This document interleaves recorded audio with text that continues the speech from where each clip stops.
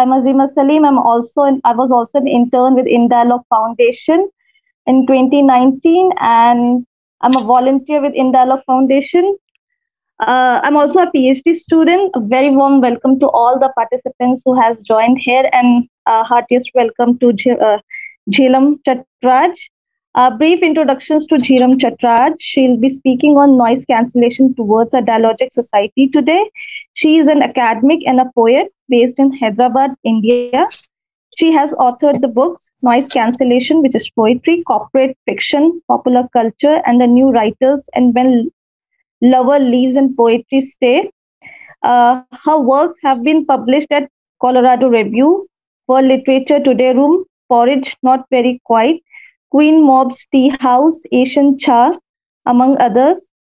She received the CTI Excellence Award in Literature and Soft Skill Development 2019 from the Council for Transforming India in the Development of Language and Culture, Government of Telangana, India.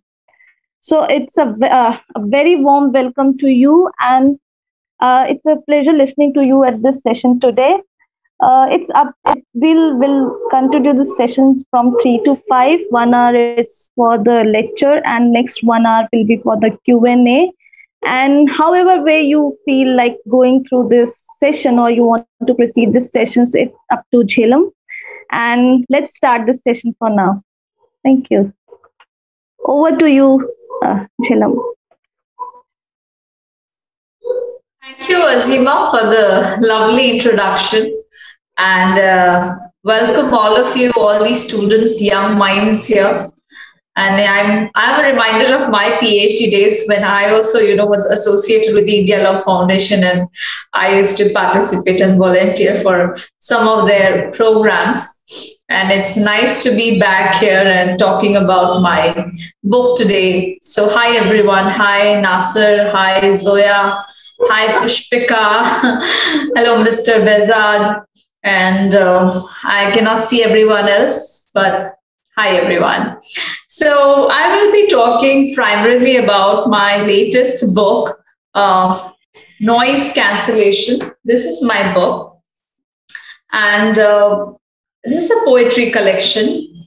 And I'll be connecting, ideas of my book to what you have taken up as a course, the dialogue towards a dialogic society. So most of my concepts or ideas won't be very theoretical because I'm not an expert in dialogue studies, but I will be trying to connect literature and the idea of dialogue, and specifically the contribution that poetry can have in developing dialogues between, larger societies, between people, between two hearts in different ways. Okay. So I have a, little presentation. I think I'll share my screen. So as I was, preparing a little bit for your talk today, and I came across this phrase, the power of authentic conversations in building dialogue, by someone called Scott London. I was reading his article about, how dialogue can enhance relationships between nations. And what he says that dialogue it's not just two people talking, but it is two people or two countries or two states or two parties talking in a very effective method and in an authentic way. Otherwise, it's not a dialogue, it's a monologue, right? You're talking to yourself, basically. And if we, see it, means if we analyze even our everyday life and, we have, this, right, our tool of distraction. So if we analyze, you see, that we are talking to so many people each day, but how many of those conversations are actually, how many of those contribute towards our growth? Only those which will lead you from one frontier to another can be considered as a dialogue. Rest of the time, it is probably, if you're talking, people are not even listening. There's so much of hurry-burry all the time. So I see poetry comes here as to, start this whole idea of effectively communicating with, effective communication, produce effective communication among people. So in this sense, you see, since ages, poetry has been a source of soft power. Well, soft power is, a very popular term in cultural studies. Most of you know that it was coined by Joseph Nye. And in the in the neoliberal, in the context of neoliberalization. And, but if you see, poetry was there long before, or literature was there long before as soft power, right? People were communicating across borders through different texts, through religious texts, or through literatures of about heroes, mythology. All right, and here I see that poetry can play a very important and a very substantial role in developing dialogue across people. And I see that my book, Noise Cancellation, which was released in 2021, is also something that is suitable to this whole idea, because I, in my book, also, I talk about sustainable consciousness. We're living in an age where we're talking about sustainability in each and every aspect of our lives, right? But how do you sustain your own mind, right? We are living in the age of ceaseless information. There's phone, there's internet, there's your own work. If you wake up from the moment, of course, I wake up with my phone, right? I keep it at a different place, right? But I wake up in anxiety that, okay, what messages have come, okay? And not just messages, there's a LinkedIn notification, there's Instagram, there's Facebook, there's, what else? Twitter. Okay, I had to join Twitter recently, a month back. Okay, because I have this book. People said that, no, how is it that you're not on Twitter?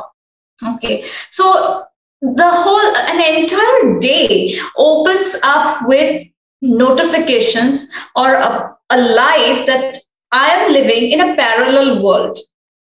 Okay, a parallel world where I do not have any physical communication.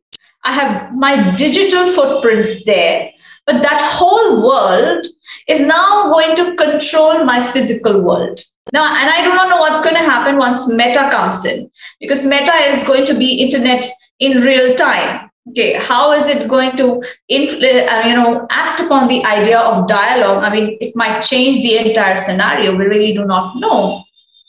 But that's what I was in a situation where I observed that, my life in so many ways is being controlled by this thing called internet.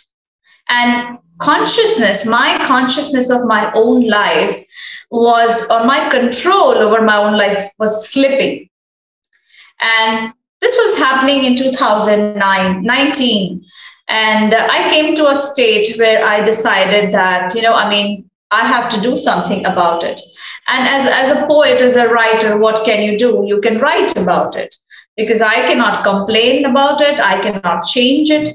I cannot neglect it either. I have to live with it, but I can critique it. I can critically respond to this idea of your consciousness being burdened by the noise of the digital world. And funnily, how the title, if you're wondering, why is it called noise cancellation? And I wanted to buy a set of headphones. And I was just asking my brother, very casual conversation, that can you suggest me something that would be, something good? And he suggested, why don't you go for the Sony something, and they have these noise cancellation feature, and that moment was like a bomb exploded. Okay, a spiritual bomb, I can see. So my spirit bursted into 100,000 fragments. It was a moment of epiphany, if you know, right? Epiphany, is a moment of enlightenment. that you do not know, and it just happens out of a very ordinary moment. And I was like, yeah, noise cancellation, that is what I have to do. I have to cancel all the noise in my life, and I have to build a dialogue within myself. How can I have a healthy dialogue with people outside when my inner dialogue is so disturbed? Right. If I come from a disturbed place, I cannot give love, peace, or harmony to the outside world. And, every poet, or if you see every poem, as you were also saying, Pushpika, that I wrote it, and, I could see the passion on your face, right? And you said that, and I edited it, and I don't remember it, but you can feel that experience in your veins, in your skin, you can feel that. So the point is, every poem is a bridge, right? It's a connection from one point to the other, and you are moving from the point of, what can I say? From a point of nothing to a point where you have truth, beauty, harmony written on a piece of paper with certain words put together. Right. That's when your dialogue with yourself is done. So that's what I say, the poet dialogue at a micro and macro level. Individual well-being will lead to collective well-being, our inner dialogue. And that's where noise cancellation, this book comes with a very specific purpose. The purpose is to focus and concentrate on what is happening around us and what we are experiencing at that point of time, rather than being constantly anxious or being, constantly disoriented by what has happened or will happen, either in a parallel digital world or in, any other kind of noise happening in your life. And how can you do it? There are certain methods. There's a method to this madness. It's a practice. It's a skill. The skill of, mindfulness, the skill of mindful dialogue. It can't happen overnight. So it has to happen by certain habits that we can, sort of start inculcating. And if individuals inculcate those habits, then society at large can practice them. And we can all have better societies. Based on the foundation of, understanding and respecting each other's cultures, and not being in a position where we are constantly seeing anything that is different from us as the other, the process of othering, right? Which is so common. When we see something, we were like constantly the questioning in our mind. Why can't we embrace things with a positive reception and believe in them? And rather than have this culture of, suspicion or skepticism, which is where we are currently at this point in this world. If you see, we are living we are technologically progressive, but our minds in many ways, we are going back in many ways, and that shouldn't happen. So how do I know? You might ask me that how do I address this whole idea? Okay, how do I see poetry building a dialogue, or how do I see my book contributing here? The first and foremost thing, is I feel that poetry honors subjectivity. There are different kinds of literature. You have fiction, you have non-fiction, you have novels, okay. You have autobiographies. And if you observe, everything except poetry is like a person looking out of the window, right? A person is looking, but poetry is like you are looking within you. Unless you look within you, it is not going to come out of you, right? So a novel would be, something like a fiction where you are narrating the world, you're imagining. You necessarily don't have to come inside. In fact, if the author talks about himself or herself in a novel, the novel is probably not going to work. But poetry can work. You can write a poem about simply, kind of peeling oranges in the sun. On a winter afternoon, you are peeling oranges and you're sitting and enjoying those oranges, and that can be enough to be a successful poem. That can be enough to develop your own dialogue with your own self.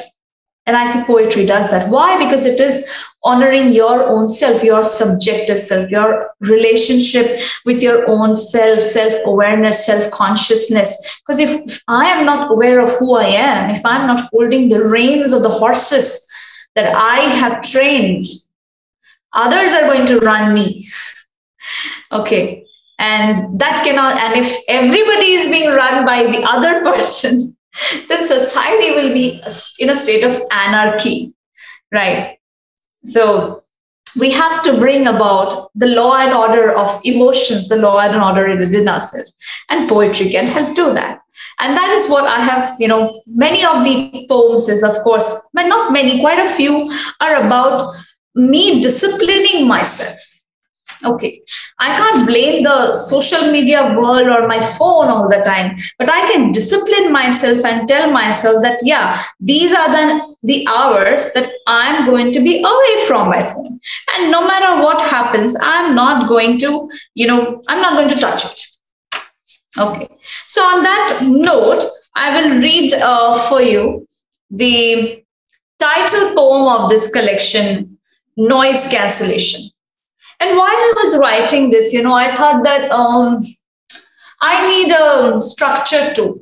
I just can't say things how I want to say things. So the words in this poem are, except I think one or two, they're all monosyllabic. That means there's only one sound coming out of one verb. Syllables are the number of verbs in a words. So, I mean, those of you do not know or you've forgotten, no problem. Say, like, my name is Jhilam.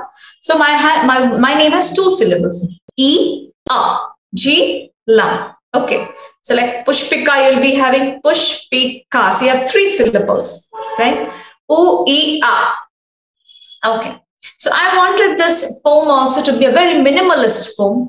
And how do I do that? I thought, okay, I'll write words that each word makes only one sound. To me, poetry is a lot about the oral sensations, how you listen to it.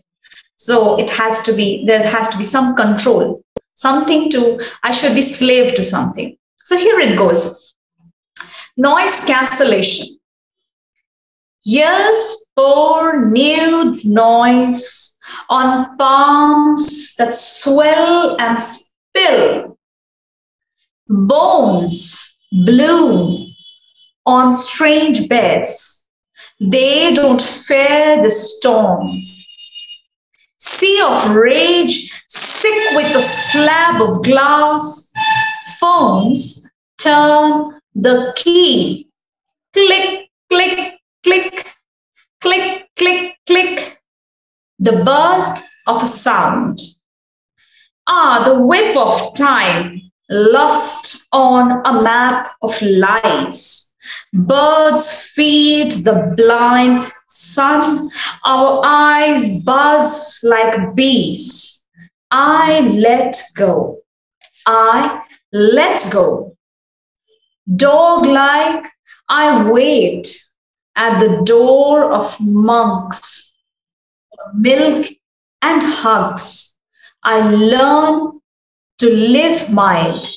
Sit, eat, pray for a change. A sweet hint of spring light. So it's a journey from where I say that, there has to be, even the act of sitting down can be an act of dialogue.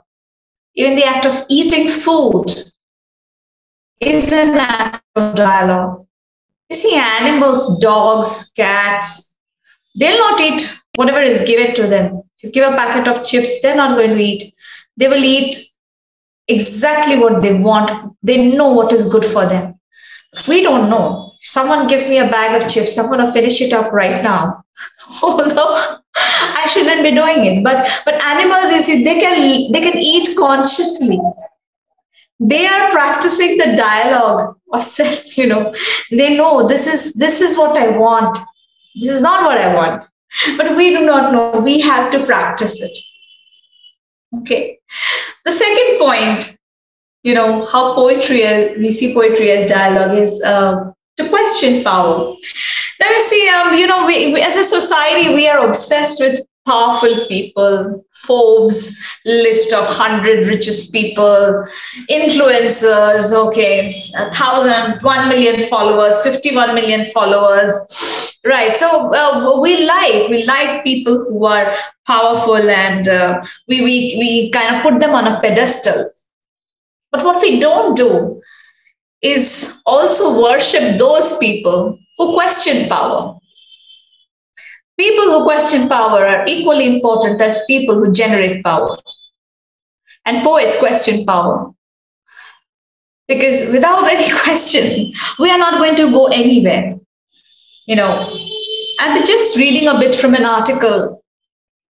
When power leads man towards arrogance, poetry reminds him of his limitations. When power narrows the areas of man's concern, poetry reminds him of richness and diversity. When the artist or the poet, however faithful to his personal vision of reality, becomes the last champion of the individual mind and sensibility against an intrusive society and an officious state. The great artist is thus a solitary figure.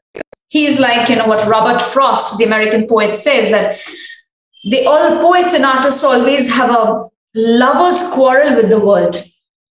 You know how two lovers will always fight, but they can't stay without each other at the same time. So a poet and the outside world is like that. A poet cannot stop interfering into the affairs of the world, and a poet cannot stop falling in love with the affairs of the world. So that's why I also say, that all lovers can't be poets, but all poets are lovers. So, and and if you see that, that's what I mean, to question power.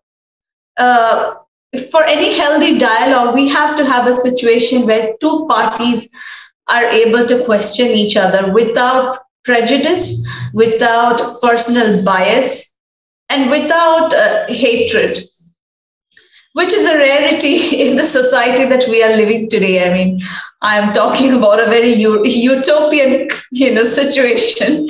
So, but we should nothing harm in dreaming. If we don't dream, how are we going to fulfill our dreams? So, let's hope we have a future society like that. And on that note, there are several poems that question different establishments of power: capitalism, environmental damage, patriarchy. Even I have questioned even online teaching. There's a poem, I Ran the Marathon Without Shoes, where when I started teaching this, when I was working on online teaching, and initially it was also hunky dory, and it was also like, this is like the revolutionary thing, this is the future. But what happened within a few months was that it resulted in an emotional disconnect. And it was just, and I teach undergraduates, okay, they're just out of school, and they are not in a mindset to tolerate me on a Zoom meeting. They have other important things to do in the world. They have Snapchat, they have friends, they have cafes to visit, right?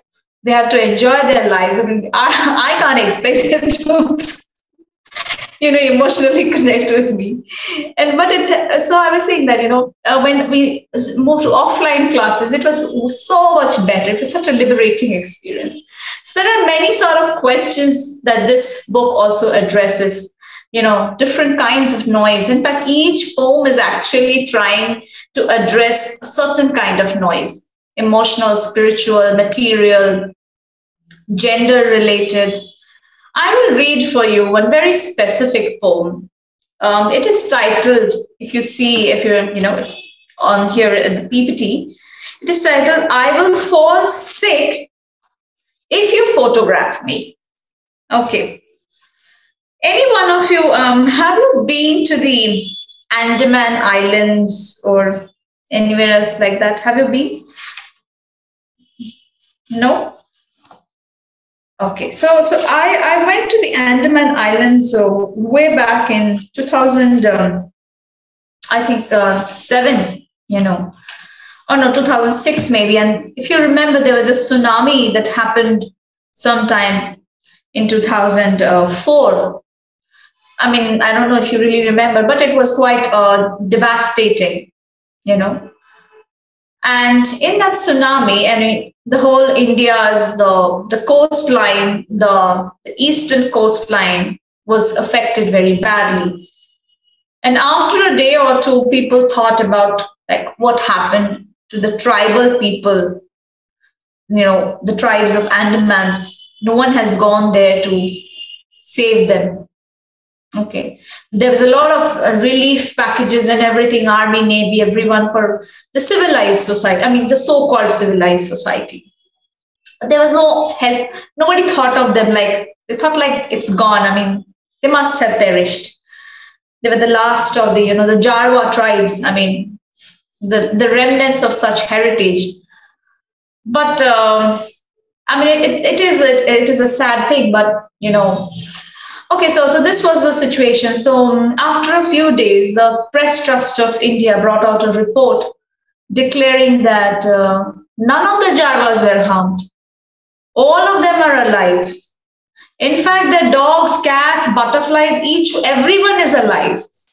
Nothing happened to any one of them. Okay. So how is it possible? It was possible because they tapped into their, indigenous knowledge. And they knew that the tsunami is going to come or something is going to happen. Something bad is coming. And they had shifted from the shorelines up in the mountains a week back. Okay. And they were safe. And we, with all our technological advancements and our satellites and, whatever we glorify ourselves with, we couldn't save ourselves. So many people died. And I was reading a newspaper clip where a journalist wanted to take a picture of this, this tribal person, the Jarwa tribe, and he said, no, please don't do that. That thing, that click you make, that sound, and the flashlight, it makes us sick. And that was quite I thought, yeah, I mean, look at this guy. I mean, he is holding on to what he has, his own little hut in the jungle, and he's valuing his tradition. And he has the courage to question the power of the modern, civilized, technologically advanced man and completely shut him down, saying that, please go away. I don't want whatever you are glorifying. And based on that, I sort of wrote a poem. It's a bit of, when you write poetry, you imagine a little bit as well. So I sort of imagined the situation. And this poem has been published multiple times in multiple international journals and anthologies. Kind of an awareness on where we are, going in terms of our environmental consciousness and the larger effects of climate change and Anthropocene. It can be seen from varied perspectives. So I'll just read this. It's a bit longish of a poem, but since you are bound to listen to me, you can't help it really. Okay. I will fall sick if you photograph me. 26th December 2004. Infinite decay at the shores of the Andamans. Rumor of apocalypse on streets heavy with the marrow of civilization. Bones on bolts, on trees, on windows, on the collapsed lips of the earth. Except them, they who gathered the mist of moonfall, cared to speak to the bridal turtle, mapped the gloomy haze over hushed waterways, released tremulous bird calls from their farms, They who rose at the edge of the deluge swooned to the wild beats of the dawn and bribed no expensive gods to break into a blossom. Then came the sentinels of culture to write on the stunned tongues of technology. The tribes are alive, a triumphant answer to man's search for man.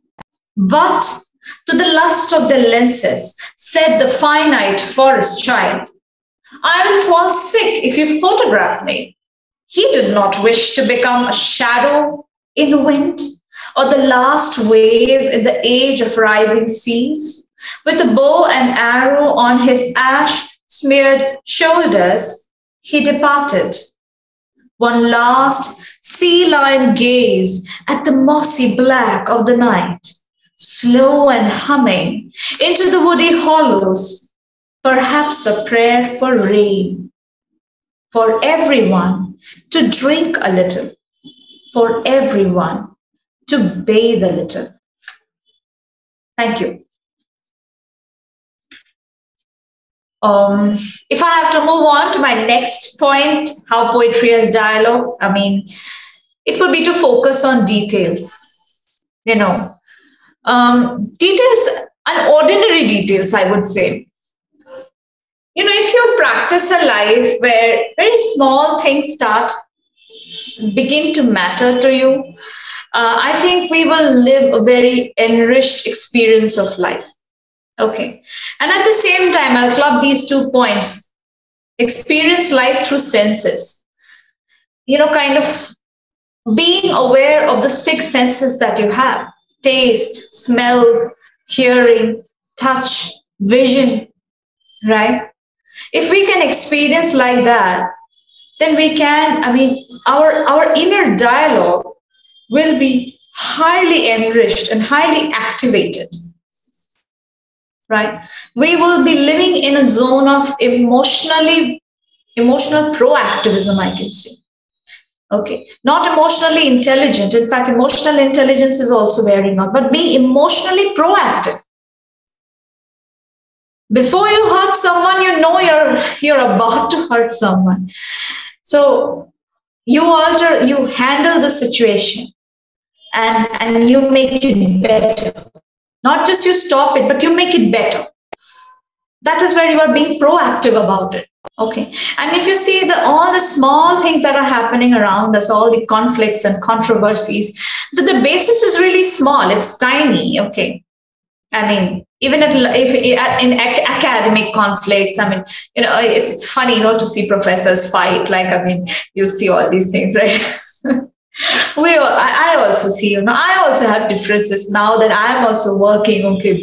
I'm also in the shoes of professors. Earlier, I used to laugh at them like silly children, they're laughing. But now I realize that I'm that silly child too. But I'm getting into a state of awareness where before the thing gets out of control, I'm able to see it is going to be like this. So now I'm going to alter the situation.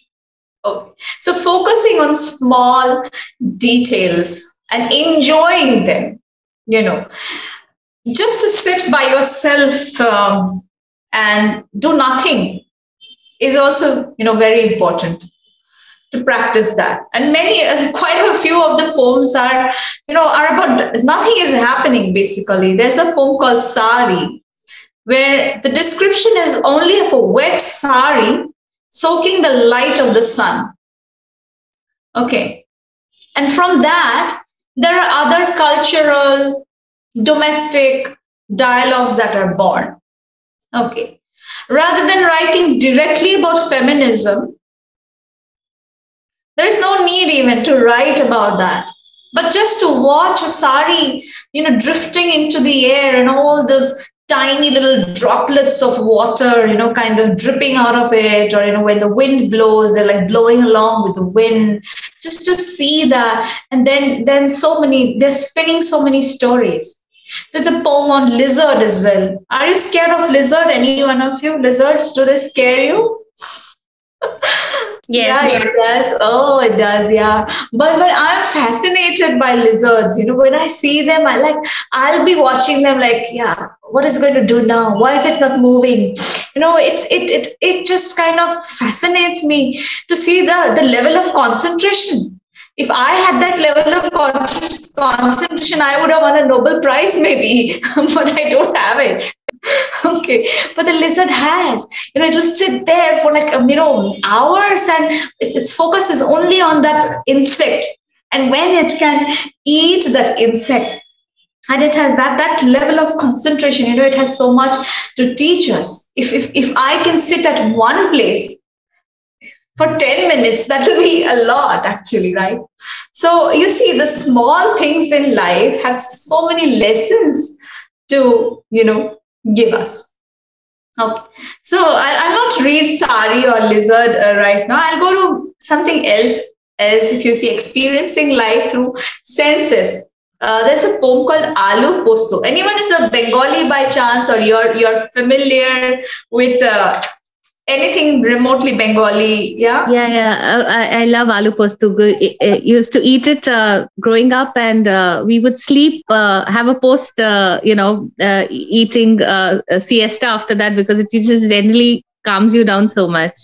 Yes, Pragya, thank you. I'm so happy to hear that. So, yes, aloo posto, and as a Bengali myself, I've grown up in a home where a lot of aloo is eaten. Bengalis eat a lot of potatoes. Like, in everything, they have to eat, drop in a potato. It is not required, but still, the potato will be there. Okay, so. I mean, Bengalis will get offended, but yeah, aloo posto is a delicacy. And I thought poetry is a beautiful way in which you can awaken these dialogues on cultural memories. Right.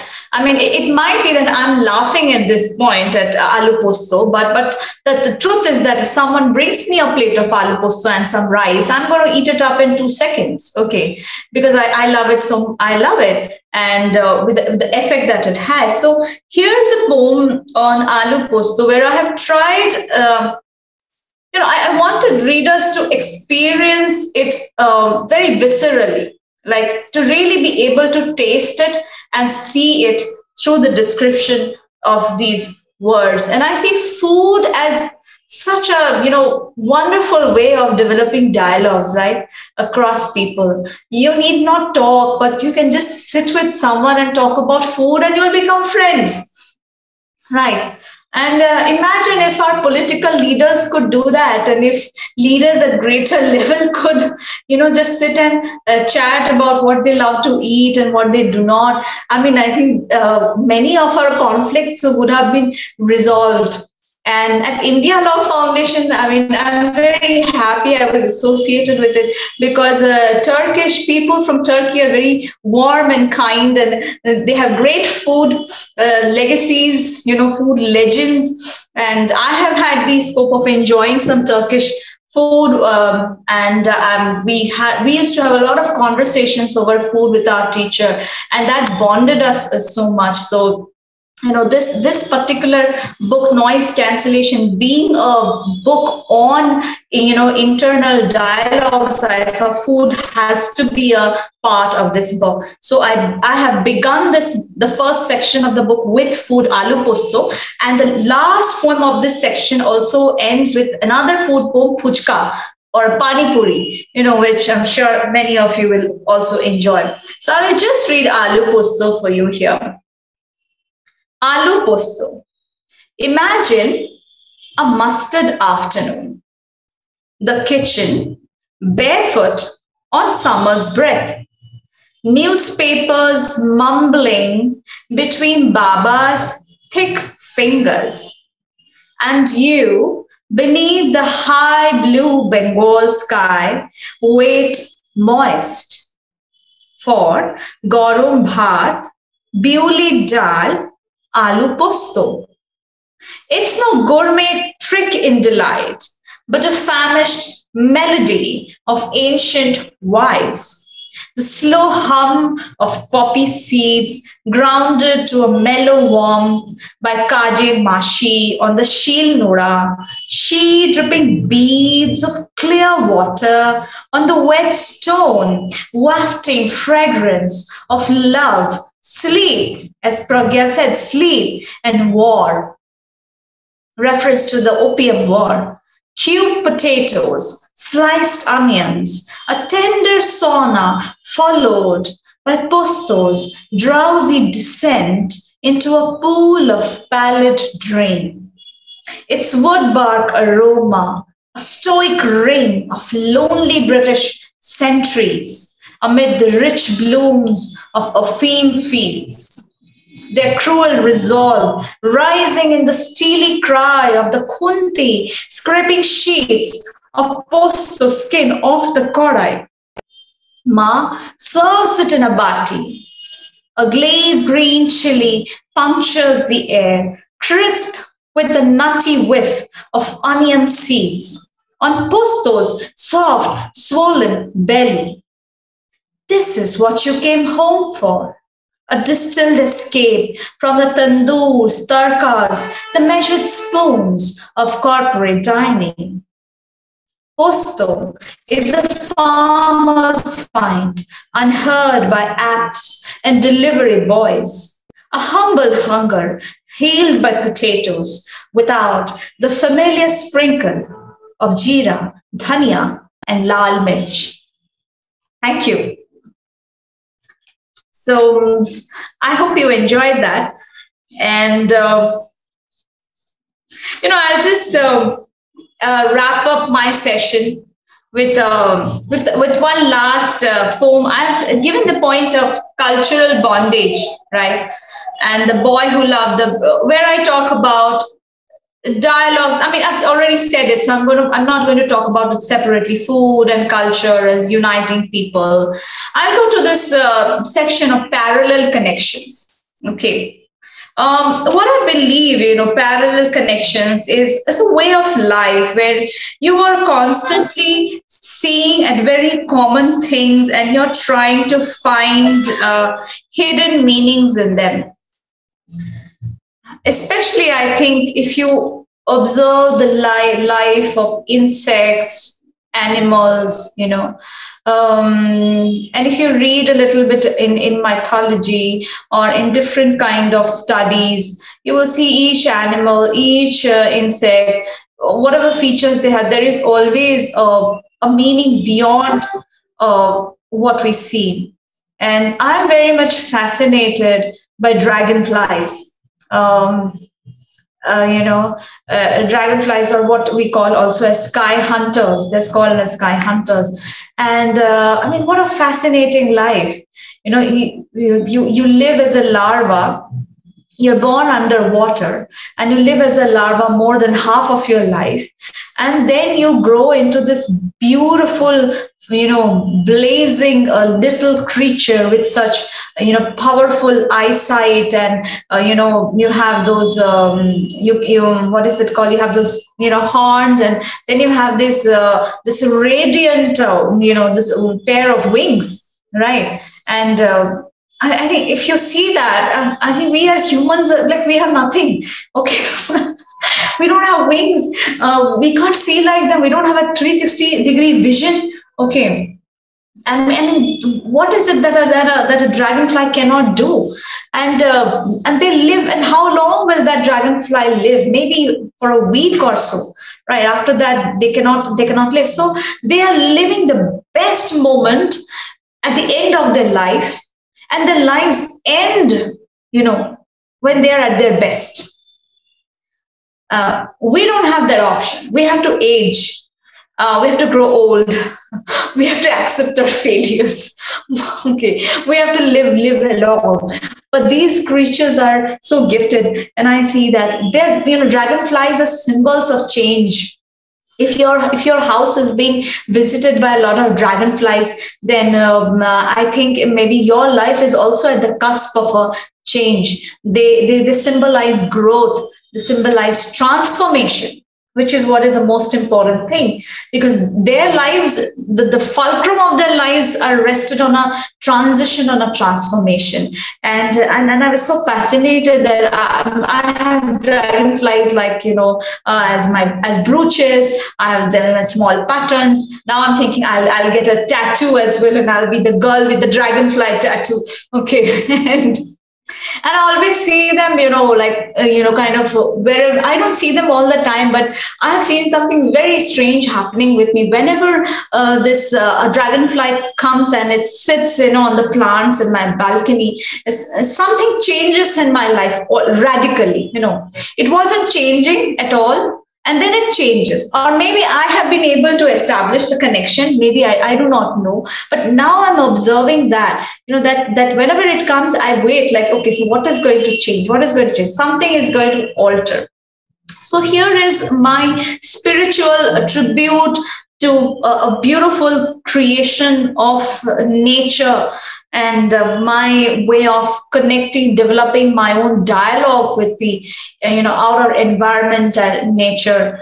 The poem is called When the Sky Hunter Calls. All through the summer, slight shadows of sky hunters dance to the quiet dazzle of beach and green. Oh, Lucifer's needle. Dragonflies are also called that, Lucifer's needle. Oh, Lucifer's needle. Even I was a nymph in water, emptied into a world of dragons, where nothing except your flutter could measure the span of intention. Your fall into light like a seed into a tree. You hold the brief brilliance of life on the crisp wings of desire. I only felt the freeze of desert nights and almost abandoned the tedious body when light hit us. I broke into colors, iridescence immense. You are the wormhole to all this journey. You are when nothing is not. Your eyes map a map of splendid mirrors of some equal universe, where words rise from the sweet ruins of Rumi in Konya. Cleansing has begun. On the night the moon turned stones into stars, and hastened-headed elves invoked the blessed gazelle, you whispered, melt like the snow, wash yourself, off yourself. Thank you, everyone. That was my session with all of you. I hope I have been able to convey some message based on my book. If you like my work, you can purchase a copy at Amazon, or you can connect with me at any of the social media sites, Instagram, Twitter, anything. I'll be happy to be in touch. Thank you, and I look forward to your comments and observations. Thank you so much, Jhilam. And wow, this was one of the mesmerizing talk I have listened after so long, and quite connected to it. And yeah, I mean, I was very much, my soul went into this talk. I was connecting myself to the talk you were proceeding with. So I think you can stop the sharing. And for the participants, if anyone has any questions, queries, comments, they can either raise their hands or write their comments in the chat box. And during your talk, there were many heartwarming comments by the participants, and they were appreciating your poetry to a great extent. So I personally would like as well after listening to this talk.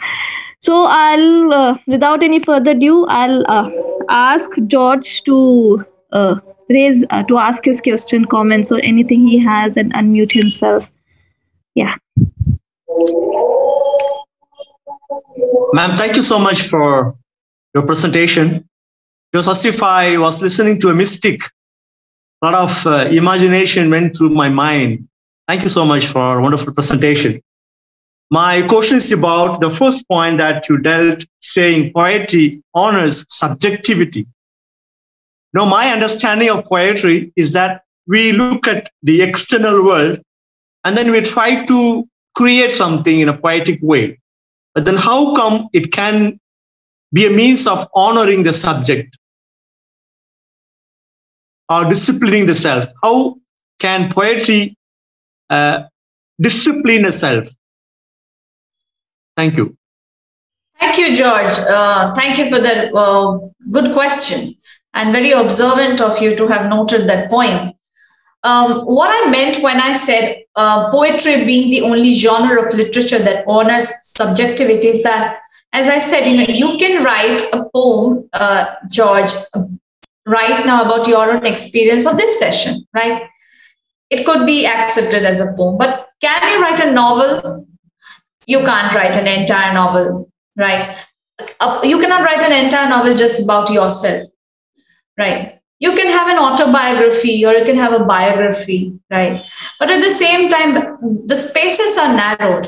But in an entire poem, if it's just about five lines, it can be your own private experiences, right? Because readers are trying to, associate, feel what they want to feel through your expressions. That's what the poet can do. Poets can express ordinary things that only others can feel, but not express, right?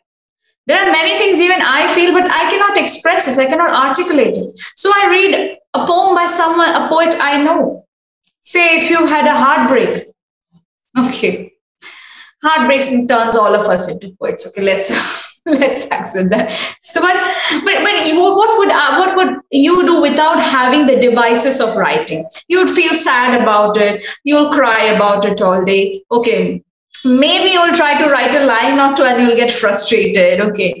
But if you read a sonnet by Shakespeare, or if you read a ghazal, okay, or if you listen to a ghazal, you will feel better. And then you'll want to feel another song, right? Let's say if it's a Bollywood song also, because that song is able to articulate what you are feeling, but you can't articulate that. So that's why I said poetry honors subjectivity. It gives you the tools, of writing about yourself. Now, having said that, can poetry be always about yourself? It can be, but there has to be a technique to it. There is an art to it, right? There is a method. So the central idea can be born of your own emotional experience, but it has to navigate an overall, idea which can be related to the larger cultural or larger, political, social, emotional landscape. Okay, that's what very mature poets would do. Very younger poets, when you start out, initially, it'll be all about yourself. I feel this, I feel that. There's a tendency to be autobiographical. But when you grow into mature poet, then you are there in your poems, but you are not visible anywhere else. Nobody can see you. And as you said, the point, you said, how can it discipline yourself, right? How can it put you in order? Of course, because each poem is an act of submitting to language. Poets dedicate their lives in the service of language, right? When you're writing a novel, you have 100 pages to fill. You can explain a situation in one chapter, correct? You have 10 pages. But in poetry, you do not have that, option. If you might have 1,000 words to say, but you have to put it in 10 lines. Okay. Or, you have to put it in 5 lines, which is why I have a second section in my book where each of the poems are only of 5 lines, and of 22 syllables. There's a sound pattern. It's a style of poem called syncane, which has to be written within 22 syllables and 5 lines. And I do it. It's a painful process. Not me. Many poets do it. But it is because to put me into a discipline. Why should I have the advantage of so many words? Why should I waste words? I see poets as thirsty travelers in a desert.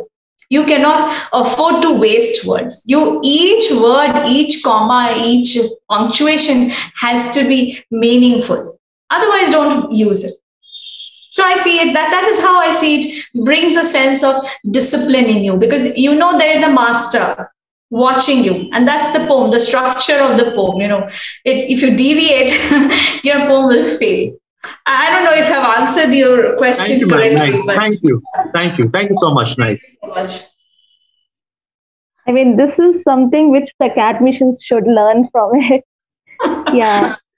So there is one question in the chat box from Unas. He said, is there any reason that book cover is a puppy? Even I was curious about the book cover. Yeah, book cover. Yeah, because actually there are quite a few dog poems here. Animals are, they're the star of this collection, not human beings. So quite a few dog poems are there. One is about a lost dog, and I thought the emotion of this book, since it's noise cancellation, I wanted to add that touch of that headphones, the very technical aspect of it. But I thought any human figurine would be very incompetent to do that. And after a lot of deliberation, I decided that a dog has to be on the cover.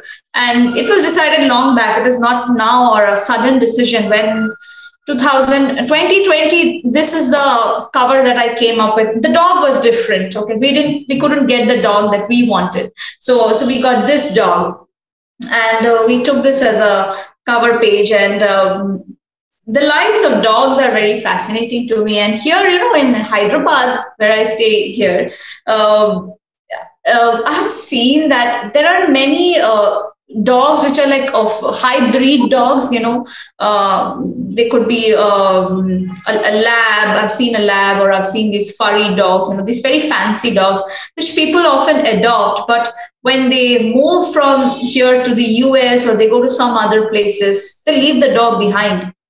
And I've seen many dogs like that on the street. Okay, like they're abandoned. You can make out from them. Okay. And I wonder now that their masters or the people that they loved so much are gone, life must be so tough for them. They have to fight out the street mongrels. They have to, fend for food from the dustbins. Earlier, they had a 5-star lives, right? Everything was done for them, and now they have to fend for themselves. So there's a poem on that as well, and a few poems which address that. So that's why I think a dog is on the cover. But I should ideally not be answering this question.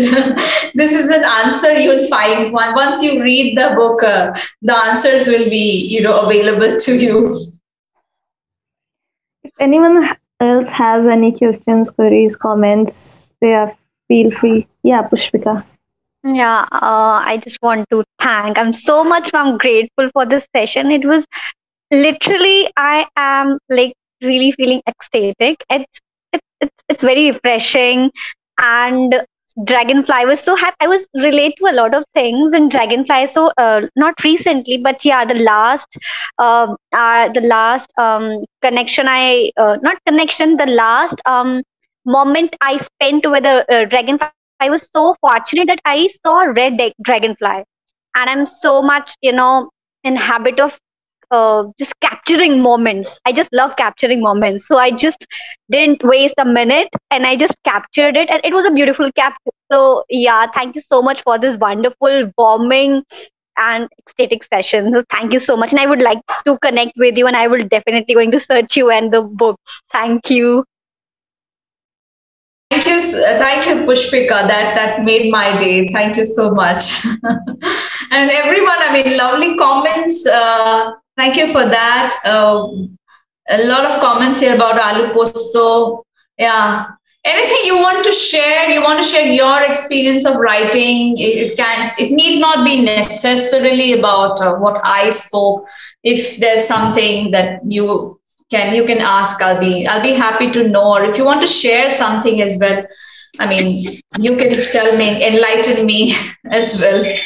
I just wanted to know your opinion about, the writing in English versus writing in our our own languages. Not, I mean, English is also our own that ways, but I mean, in the local languages, in terms of just in terms of dialogue, in terms of reach, and how is it taken, and which is more impactful, and in like what are the impacts of writing in English versus what are the impacts of writing in, so just like a comparison for especially poetry. Yeah, great question, Pragya. Very relevant question.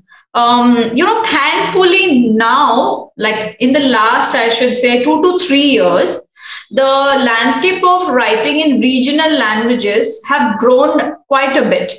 And the reception is also good because there are publication houses or there are people who are coming forward to invest their time and translate it also. Okay, so it's not that regional writers writing in Bengali, Hindi, Oriya, or Malayalam, they are left at the margins and no one is reading them. And many poetry festivals as well, which is a good thing, they also include sessions on regional writing, sometimes even parallel with poets who are writing in English. Market-wise, if you say Hindi, right, writing in Hindi and books published in Hindi, I think they're doing quite well. If you check out the Amazon bestseller list, monthly, if you check out, you will see, or weekly, most of the time it will see it's a book that has been written in Hindi. Okay, which is at the number one spot. How I learned this is when very surprisingly my book reached the number one spot. Okay, and I was shocked. But like, as it is, people don't buy books. Like who is buying it? I mean, I expected my 20 friends and some few people, some 50 people I know, they would be buying. Who else would bother to buy a book or forget poetry? So when my publishers informed that your book is trending in number one, I was in coma. So then I checked out, but it was not there for a long time initially. It was there for a day or two. Then again it reached that state. Again it was coming down. But I said what was constant was Hindi literature. Okay, it was there. So Pragya, to answer your question, this is a good time to write in regional languages. And this is a good time to collaborate with writers who are writing in English as well. Because I think the age of competition is over. We are living in the age of collaboration. And people are opening up, The scene, the writing scene is opening up because new people are coming, youngsters are there. We don't believe in, mongering among ourselves or pulling each other down, rather than help each other and see what can be done for the larger cause of literature. So if you're writing and you intend to write and publish a book, it's a good time. You can definitely try it out.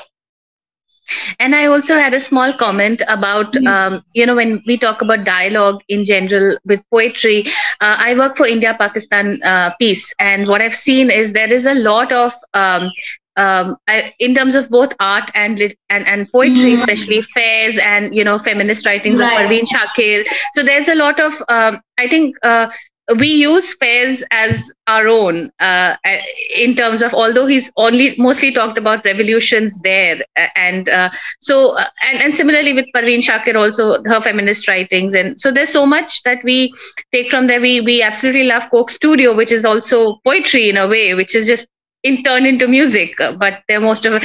And in fact, they use a lot of Coke Studio uses a lot of Amir Khusro, ghazals or couplets, etc. So and a lot of them also form the title song of a lot of Pakistani dramas. So I think in terms of poetry, again, is more borderless, and in terms of dialogue, I have found in my own work it is something which is very, very effective. And I think there was one case where when Justice Kachu was in, and he requested, I think there was some civilian who was arrested in Pakistan because they crossed the border in without it. I mean, not purposely, but like by mistake. So just to release them, he quoted, I think maybe Faiz or some other Pakistani poet. He wrote a letter to the judiciary in Pakistan, and just looking at that letter, they released him. So I think there's a lot of diplomacy which can happen just on poetry, and that's beautiful. True, absolutely true. And you see, I mean, at the end of the day, we all are human beings, right? And no matter where we are living, our idea, all of us, we want to attain our truest, most authentic, and the most powerful expression of ourselves. And we all use the same tool. That's poetry. And that is such an amazing point, that it can be used for, diplomacy and diplomatic dialogues. And why not? Rather than, submitting to, all our political, all the problems that we have. We are talking about utopian situations here. But as I said, if we don't dream of utopia, can we ever reach there? Thank you, Pragya. That is very helpful for me. Thank you. Anyone else who have any comments, queries, or anything to ask? I can't see any raised hands or comments or questions. I hope you're not bored. No. I think they are mesmerized by your poems. They are just trying to, process it and trying to feel that process, because poetry is a feeling, I believe. Like if you feel something, you go and read the poetry and it takes you into some other world. So maybe the situation is somehow like that. So thank you so much. It's also because we've sort of never experienced a lecture which is sort of out of the box like this. So I think we've all gained a new tool, and I think most of us are probably just figuring out how to use it in our dialogic professional work. So at least that's what I'm doing. So speaking on behalf of others, sorry about that. Yeah, no, that's great. I'm so happy that I was able to do that. Thank you for your comment. It was extraordinary, different talk about dialogues. Yes, thank you, Furkan. If I'm pronouncing it correctly, Furkan Guner. Thank you. So yeah, I mean, that is where my success comes. If I've been able to affect you in some way, and if I'm able to give you a perspective, it is my success. I mean, what else can a book do, right? I mean, our idea, I can't make $1 million out of it. Of course I can't, right? I can't, but I have risked myself, because each poem is where you're risking your reputation on paper, and it's a life where I think once you take, this is my second book actually. And with my second book, I understood that, this life of being a poet is a life of risk. It's a life of adventure. It's an alternate universe altogether. And often it clashes with my life as an academic, because that life is all about discipline, rigor, logic. Okay. And this life is about being absolutely disobedient, divergent, no logic at all. Okay. So it is difficult for me sometimes to be in a space where I have to juxtapose these things, or I have to, rebel and find a space. And to come here in a place where I could blend in both with academic ideas and poetry also has been a great opportunity for me. And so thank you very much for your stimulating dialogue, something new to learn. Absolutely. That's what my idea is, to give the world, especially after this, terrible pandemic, something new and something refreshing to look forward to, and a refreshing perspective. Absolutely. See things in a different way. That's what we need. That's the need of this hour at this point in the whole wide world, to see same things in a different way. Yeah. And Pragya has very rightly commented abandonment Yes. of self. Abandonment of the self completely. You have to forget yourself. You have to, both as a reader and as a writer, if you want to know, sometimes if you want to ask about what is the process, since we have some time, and if you're interested, it's one thing to think about poetry, it's another thing to write about it, and it's completely another to put it together in a book and bring it out. That process is a process of extreme hard work, and as you have written, abandonment of the self. You have to forget yourself at that time, and you have to let your words, sort of show you the path that you will be taking. Because what happens often, the conflict is, I might want to write it in a certain way. I think that this is how it should go, but the poem demands another way. And then finally, when you've written it, is something else altogether. The joy of writing poetry is the uncertainty. You never know whether you're going to reach the end.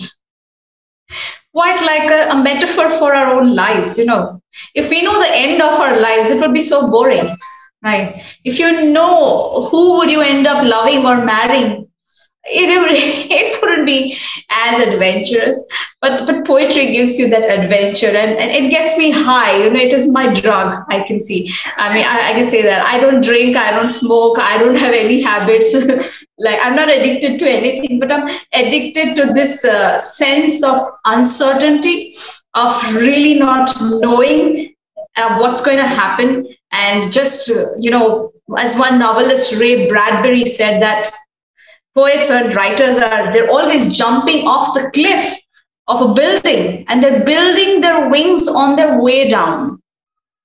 Okay, so it's a fall that I take, and leap of faith, and I don't know where I'll land up. And with all your comments and all your ideas that you have shared today, and the way you have responded, I am sure I have landed somewhere good. I'm in a good place. Absolutely. And if there is no other questions, Carrie, so I would like to end the session. And a big congratulations on noise cancellation. I think I'll personally have one copy, because this is something very refreshing for me, especially when you're in the middle of writing thesis and having so much of pressure ahead. This is something which actually took me to a different space. So once again, thank you so much for this talk, which is actually out of the box and, very good to hear. And I don't know how this 1.5 hours went by. So, and thank you all the participants for listening to this talk very keenly, and for the comments and for the questions and queries and everything. Thank you so much. And we'd like to end the session as of now. Thank you, everyone. Stay well and have a nice weekend ahead. Enjoy yourself and enjoy the uncertainties that might come your way sometime. Thank you.